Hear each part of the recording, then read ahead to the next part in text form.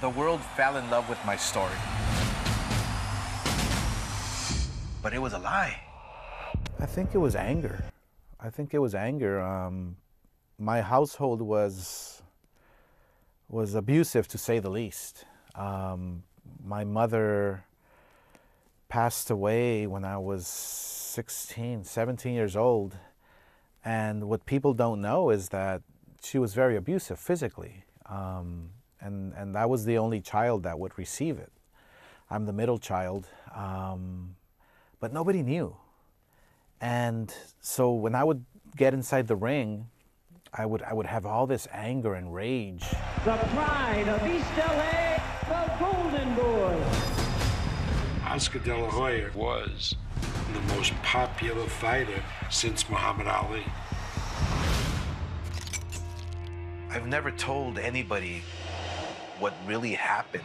I don't feel it was an addiction. I really don't. I just felt that I was lost. I just felt that I had no direction. I just felt that drinking and drugs and women were gonna fill that void that I had in my heart. Money changes everything. Nothing he said to me was the truth. My dream became a nightmare. All this anger, I have to free myself.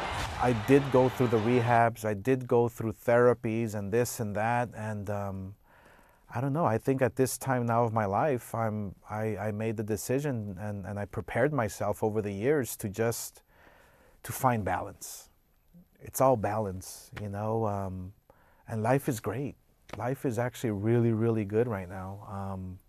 I'm happy, I'm working, I'm doing the things I want to do on my terms. Nobody's forcing me to do anything. Nobody's telling me to do anything.